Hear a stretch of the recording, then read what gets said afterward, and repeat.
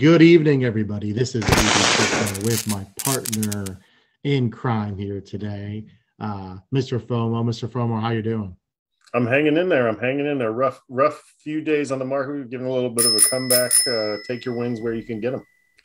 Yeah, a little bit of movement. We had a scare. We went all the way down Monday to the 39 level. Hopefully, you picked up a little BTC because that was a great price. We're gonna start off our first Token Tuesday talking about one of the most well-known and debated coins, ADA, none other than Cardano. Now, we are both just, we're not financial experts, but just transparency, we both are in ADA. I got in as early as 77 cents, not as early as, some people out there have.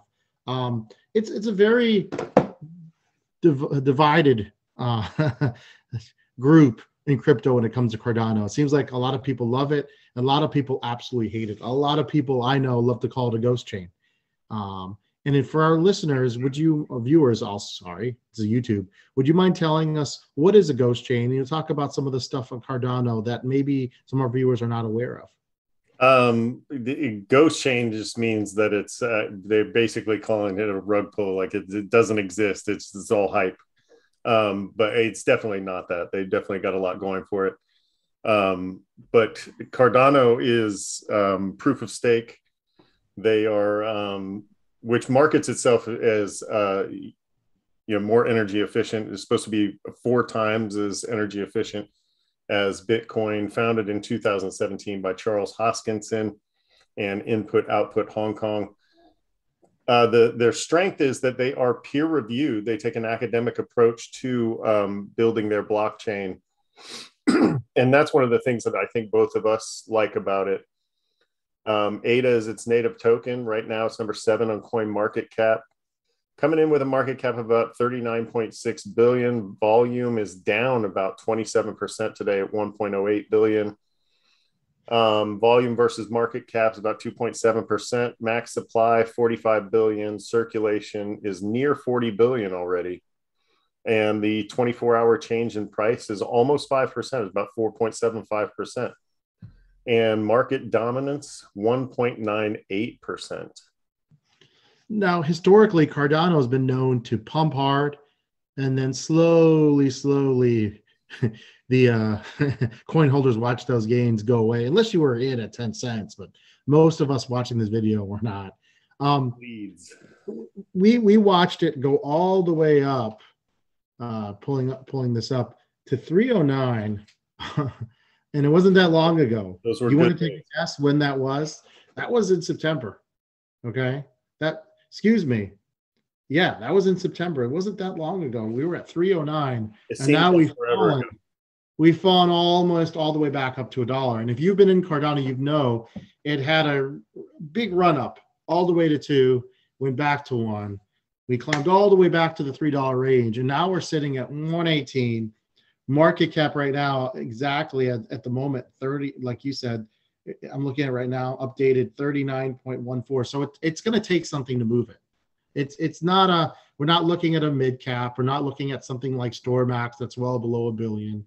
I mean, it's got some volume. I'm showing here, according to Voyager, the volume is actually down today as of within the past hour to 608 million so that's even the lower than what you had. Right. So it's in a consolidation phase. But remember, we talked about with mistakes. It's not pumping at all. Hasn't pumped for a while, depending on, and sometimes it moves with BTC, sometimes it doesn't. As long as BTC is not dumping, and BTC, we'll talk about this at the end. We look like we're in a holding pattern here, with 43 being a little bit of a barrier so far, the last 48 hours. But we're going to talk about this. There's a difference between buying and holding. There's a difference between what we talked about on Friday is, quick flips. So maybe Cardano might be in the middle. It might not be a great hold for 11 months. I don't know if I would recommend it as a quick flip, because we'd be lying to you if we said, yeah, by Friday, we're going to be at 2. I don't see it. I would be shocked if we had that kind of run up that quickly. But probably at some point, hype is going to pick up. You've got some things that they're working on. But it is a kind of an odd token. We've had Charles on YouTube come out and say, Hoskinson say he doesn't care about price, which, you know, I don't love. And here's why. People have had their money in your token for 11 months, and some of them haven't made a lot. Now, maybe it's their fault because they didn't sell at the right time. But to say that people invest in you and you say, well, I don't care about the money, the price, I don't know. I mean, I would think he's saying we're going to do the best we can and we'll let price speak for itself. You know, he has rubbed people the wrong way. Nothing against Charles, but you know, he's very outspoken. Some people think hard to work with. Originally, remember, he was working with the people that created Polkadot. He was working with the people that created Ethereum. He kind of went on his own. Huge plans, going to bank the world, very large, gigantic ideals.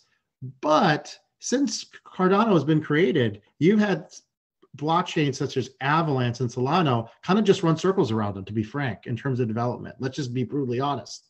So it's great to have these gigantic 5-10-year plans, but when you don't execute, I'm not saying they haven't executed at all, but when you don't execute everything and things get delayed and other people are executing, well, the reality is you're going to lose some buyers. Right, and people are gonna sell to make sure that they capture those profits that they get, especially with a chain that has over and over again promised and then not necessarily delivered on time. I mean, they, like you said, they've done a lot and they're incredible. They're one of the best chains out there. However, when you say, you know, mainnet is going to open and then, oh, we've got some problems on the back end with the Plutus, you know, and when before you said we're going to have so many dApps by this date, and then that's not, you know, I don't remember exactly how many Charles said he'd have, but it didn't come close to what he said was going to be there. So eventually they'll get there, but you know, everyone says eventually they'll get there, but what if someone else gets there quicker? You know, there's been rumors that HBAR has more developing in Africa than ADA. I mean, you want to be careful what you read, but it's not like in Cardano, you know, really takes pride in the fact that they're got a lot of projects working in Africa. That requires a lot of people on the ground, a lot of infrastructure, a lot of money. It's not like they're the only blockchain that's working in other foreign countries either. So I feel like sometimes, and remember, what are they into in Africa? Like what is there that they've created? We both know that education isn't a huge moneymaker, not for, you know, everybody, especially not for investors. Not in crypto. So when you say, yeah, we've signed a contract with Ethiopia, that sounds great on paper, but what is that contract for? It's for identities and, you know, grade reports and student numbers and things like that. You know, is there money in that? Eventually, when those students go on to you know, become productive members of society, but that's not, you know, an immediate return. And I don't know that return is seen through ADA as a token anyway. And then, you know, so they also have, and give them credit, they do have partnerships with nation states like Ethiopia, like Burundi. But I mean, you're not talking about the financial capitals of the world when you're talking about these countries either. So, you know, those sound great when you say, hey, we've got a partnership with a nation state, but until they make a partnership with a country that really is a major power, then, you know, that's not going to stir me as an investor necessarily. I don't think it stirs most investors. I just saw an article that I shared with you before we started taping on CoinDesk that they have reached their goal of planting 100 million trees. Again, great accomplishment. Okay. And that is that I think. I'm sorry, not 100 million. Again, in crypto, sometimes we over exaggerate. 1 million trees. 1 million trees. Yeah. 1 million, not 100 million, but still, Nice accomplishment, great accomplishment, but Well, is that going to move? community It's not too? going to I help don't the think that ecosystem. that was just Cardano, like IOHK and Hoskinson. That was in large part the community that came together and did that as well. They have a great community. They do have a lot of Private community. activity online. They've got a lot of longtime holders. I wonder though, and if this data is available, I wasn't able to find it. How many of those holders got in well below 50 cents? We're talking about 10, 20 cents. So you got in at 10, you're still way ahead. You got in around, I don't want to give away your price, but you got in around somewhere around $1 and you haven't sold. Your money's been sitting there for 11 months. And it could have been other projects that have been, frankly, done much better. And in crypto, you've taken profit somewhere along the way, because yeah, otherwise you've just had a roller coaster ride and you're sick to your stomach with nothing to show for it. maybe you've accumulated more ADA, but it's definitely one. We'll talk about this in terms of verdict, whether to buy or not in a little bit. When it does well, you want to take profits. Otherwise, like you said, it is a roller coaster. You're going to find yourself all the way down, and it's kind of like a lost opportunity, because again, when you're not taking those profits, it's gone, and your money could have been somewhere else that is making profits. Because when ADA settles and accumulates, and what I mean is it's not moving, the price is kind of stagnant. It's really stagnant for a while. We're not talking about weeks. We're talking about several months until the next push. And when it moves, I'll say this positive. It really does move. I mean, for a few weeks, it really goes, which is great. But if you buy it at the wrong time, we talked about it's not sometimes what you buy, it's when you buy. If you bought ADA at 3, you're getting killed right now, and you've been getting killed for months. And I don't know when it's going to get to 3. To be honest with you, we'll talk about this a little bit. And you mentioned the forest that they planted, and again, I say as an investor that it sounds awesome. Like it does my heart good to hear that we're planting trees, but it doesn't. There's no return on that necessarily. Are people running to invest money on the exchange? It's not. That's not necessarily stirring the retail investors or the the big corporate investors. So. But the one thing they do have on their roadmap coming up this year is DeFi loans. That to me makes sense as far as an investor, when they're going to start offering affordable loans. And again, Cardano, one of the things about them is that they're into finance. They're into the DeFi projects. That's one of the things that I'm excited about with them, when they are loaning money and getting a return on that money. As an investor, that makes sense to me. Yeah, and let's talk about price right now, because that's what people are here for. Since we started talking, we went up from 118 to 120, believe it or not. So there you go. I mean, it's almost like Charles is listening somewhere. He's like, I'm going to show these guys a few dollars in. pumping some money myself. So it's at 120. Is it a buy for me? The verdict for me is absolutely, I'll buy it right now. It's been stagnant for a long time. We talked about it. If you feel comfortable that BTC's kind of bottomed out a little bit, 39 the other day, and that we're going to be going sideways or going up for the next several weeks, then I would say absolutely it's a great buy. Is it a great flip? I don't think so. I don't think it's ready to make that gigantic move. There's no incoming news you talked about that's preeminent that's going to happen immediately in the next few days or the next couple of weeks. That's normally when it runs. It's already on the major exchanges. So I don't see it going on a rampage or getting back to 3 within the next couple of weeks. But if you want to wait a little bit and you're willing to wait, and if BTC does steadily climb back up into the 50s, hopefully into the 60s, the next few months, we'll see. It's been hard to predict. Then at some point, Cardano's probably going to go on a run, and you're easily going to see price moving over too. So 120, not bad. You're not flipping it, but you're going to make some money. You're going to have to be patient. But the number one thing, and remember, not financial advisors, you're going to need to be ready to sell when it pumps, or at least take some profits. Otherwise, like you said, you're kind of wasting your time. Yeah, and for me, the verdict for me is also a buy at this level. I feel like even if Bitcoin isn't necessarily at a bottom, Cardano with its community, with the strength in the market cap, I feel like there's enough money, especially total value locked. I think they're somewhere near like 75%. They got, yeah, I believe they got up to 73 to 75%. Right. So you're talking about a lot of strength in that price. So when it gets around $1, I'm definitely a buy. The other thing I wanted to mention is I definitely agree with you on it that it's a buy and hold, because when Cardano runs, it runs once there's news on the horizon, and it runs up to the news, and then it falls once that news hits. And so it's one of those things where you want to be in it when the rumor hits, where it's one of those buy the rumor, sell the news things. You want to be there when the rumor hits so that you ride that wave all the way up. And when that news finally hits, you can take your profits or sell completely out. But then on Coinbase, I looked, we talked about it earlier today. They have a stat on there that's an average hold. And I looked at Rarible, one of our Fast Flip Friday picks, and that one is an average hold of like 6 days. Wow. But by comparison, Cardano, since Cardano has been listed on Coinbase, is an average hold of 77 days.